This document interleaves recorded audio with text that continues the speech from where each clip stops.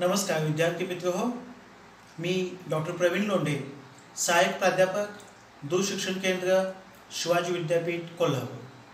विद्यार्थी मित्र हो, आज आपण या ठिकाणी MA मराठी या अभ्यासक्रमातील सत्र 3च्या बोली अभ्यास या विषयातील घटक क्रमांक 3 बोली निर्मिती या अनुषंगाने चर्चा करत आहोत।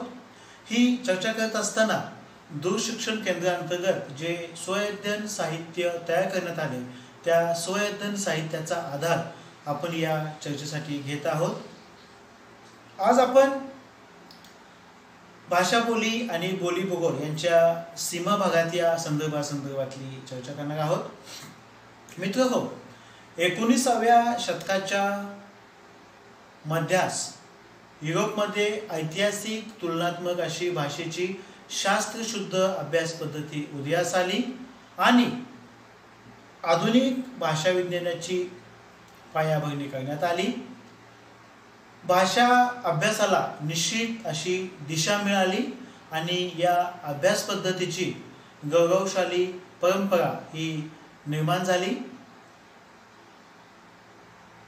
त्याचा परिणाम या शतकाच्या उत्तरार्धात बोलीशास्त्र किंवा बोली भूगोल या नव्या भाषाशास्त्र शाखेचा उदय झाला। भाषाशास्त्रात प्रथमच भौगोलिक सीमारेषांच्या निश्चितीने भाषा बोली भेदांचा चिकित्सक आणि तुलनात्मक संशोधात्मक अभ्यासाला आरंभ झाला। त्यामध्ये पुढे समाज भाषा विज्ञान ही भाषा विज्ञानाची क्रांतिकारी अभ्यास पद्धत उदयाला आली। परंतु भाषा बोलींचे सीमांत भौगोलिक क्षेत्र निश्चित करून तिच्या उच्चारी, लकबी व सुरावटीच्या पद्धती, वर्ण, ध्रुव, वाक्यरचना आणि प्रयोगी विशेषाच्या साम्य भाषा नोंदींची ठिकाणी रेषांनी जोडून बोलींचा भाषिक नकाशा संग्रह म्हणजे लँग्वेज ॲटलास जसे तयार करून बोलींच्या क्षेत्रमर्यादा निश्चित करण्याच्या वस्तुनिष्ठ अभ्यासाला प्रथम जर्मनमध्ये प्रारंभ झाला। नंतर 20व्या शतकात जर्मनी, फ्रान्स, अमेरिका,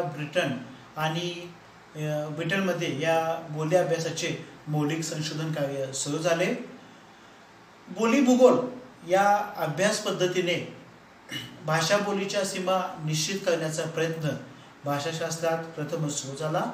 भाषा आणि प्रदेश, समाज तसेच भौगोलिकता यांच्या अनुबंधाची वीण इतकी घट्ट असते की कितीही ताणली तरी ती तुटत नसते।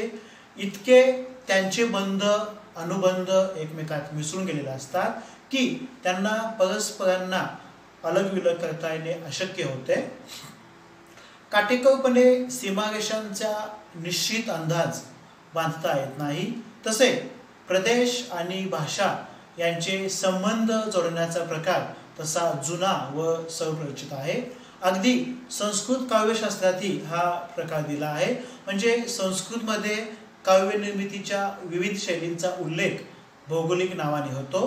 म्हणजे गौड प्रदेशातील काव्यशैली ती गौडी रीती, विदर्भ देशातील ती विदर्भ रीती वगैरे वगैरे असे रमेश धोंगडे यांनी स्पष्ट केलेले आहे। त्यामुळे भाषा बोलीची त्यांच्या स्थानिक भौगोलिक अनुबंधामुळे भाषांच्या अभ्यासाला गतिमानता, वस्तुनिष्ठता, सखोलता आणि वास्तवता आली आहे।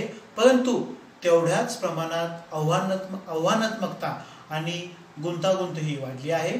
त्यामुळे बोली भूगोल या अभ्यास पद्धतीचा अभ्यास आपल्याला या ठिकाणी करायचा आहे। बोली भूगोलाचा अभ्यास हा संशोधनात्मक तसेच ज्ञान संवर्धनात्मक आहे। बोलीशास्त्र हे मूलतः भौगोलिक आहे।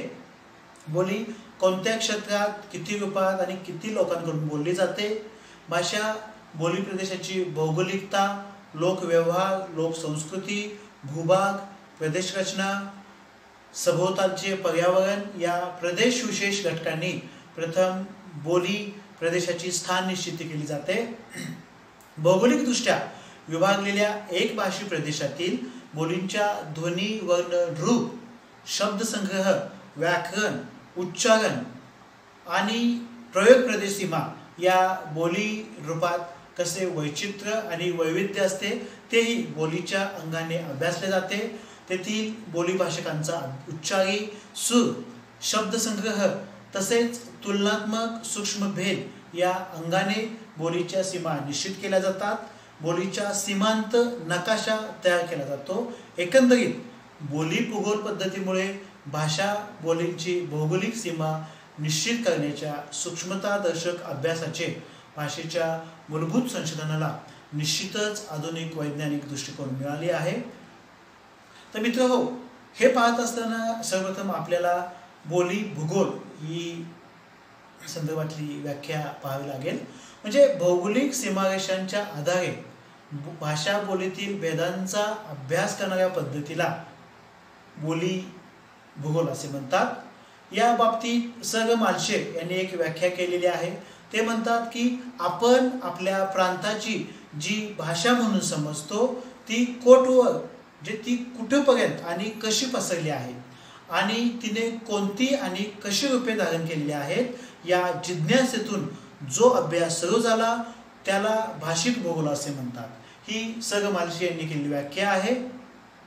तर ना. गो. कालेलकर म्हणतात की एखाद्या विस्तीर्ण प्रदेशात पसरलेल्या एकाच भाषेची कालांतराने वेगवेगळ्या भाषात जी वेगवेगळी रूपे होतात ती एकमेकांपासून जितकी दूर अंतरावर असतील तितकाच त्यांच्यातला भेद अधिक तीव्र असतो आणि जितकी ती एकमेकांपासून जवळ असतात तितकेच त्यांच्यातील साम्य अधिक स्पष्ट असते. त्यामुळे एखादी भाषा स्वतःच्या क्षेत्रातल्या वेगवेगळ्या प्रदेशात उत्क्रांत होत गेली तर तिची जी अनेक रूपे कालांतराने तयार होतील त्यातल्या कोणत्याही दोन संलग्न प्रदेशातील रूपांची सरहद्द नक्की करणे अशक्य असते. कारण एका निश्चित मर्यादेपर्यंत अमुक एक प्रकारची बोली वापरात असून ती मर्यादा ओलांडताच दुसऱ्या एका विशिष्ट बोलीचा अंमल सुरू होतो असे दाखवता येणार नाही, अशी ना. गो. कालेलकर यांनी व्याख्या केलेली आहे. प्रामुख्याने भाषा किंवा बोलीच्या मुळाशी भौगोलिक, सामाजिक आणि मानसिक प्रेरणा असते. त्यामुळे बोली प्रदेश आणि बोली समाज यावरून बोलींचे दोन प्रकार केले जातात. विशिष्ट प्रदेशातील भाषिकांकडून केल्या जाणाऱ्या स्थानिकांच्या बाबतीत स्थल बोली असे म्हटले जाते. तर समाजातील विशिष्ट वर्गाच्या बोलीस वर्ग बोली असे म्हणतात. त्यांच्यामध्ये काही भाषिक वैशिष्ट्ये समान असतात. स्थल बोलीमध्ये स्थानिक भौगोलिक परिस्थितीचा अभ्यास करणे सूचित होते, तर बोलीच्या परिवर्तनाची भौगोलिक ठिकाणे आणि भाषिक साम्यभेद स्थळांनी भाषा बोलीच्या सीमा या नकाशाद्वारे दाखवल्या जातात. एकंदरीत विशिष्ट बोली प्रदेशाची सीमा निश्चित करण्याचे काम बोली भूगोल ही अभ्यास पद्धती करते. त्यामुळे बोली भाषांच्या सीमा अभ्यासासाठी बोली भूगोल अभ्यास पद्धतीचा विचार होणे महत्त्वाचे ठरते. तर मित्रहो, या ठिकाणी आपण बोली भूगोल या संदर्भातली चर्चा केली. पुढच्या लेक्चर्समध्ये आपण उच्चारी ध्वनींचे संकेत आणि विश्लेषण तसेच भौगोलिक क्षेत्र निवड हे कशी करावी लागते या संदर्भातली चर्चा करणार आहोत. या संदर्भात आपणास काही शंका अथवा अडचणी असतील तर आपण दूरशिक्षण केंद्राच्या 0231 269 3771 किंवा 0231 269 3871 या क्रमांकावरती संपर्क साधून आपल्या शंकांचे व अडचणींचे निरसन करू शकता. धन्यवाद.